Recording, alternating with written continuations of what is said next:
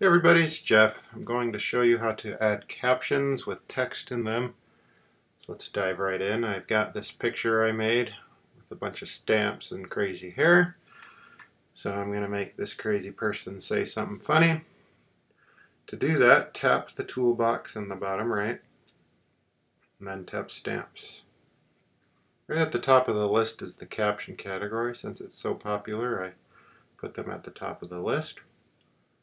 So there's a couple things you can do. There's some pre-built captions here at the bottom, so I'll put one of those on. That's a great way to just get something quick and easy.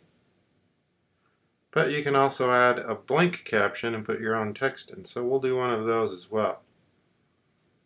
Now keep in mind, you may realize this is pointing the wrong way. It's really easy to flip it by tapping the three dots icon, clicking Edit. Now you can flip it. And there we go. Now it's pointing the right way. You can make it a little bigger, you can rotate it. Once you've got it exactly how you want, simply tap Done to burn it as part of the image. And we'll move on to step 2, which is to add some text.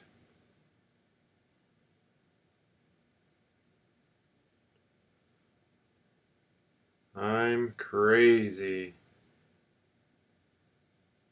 You may want to use a different font.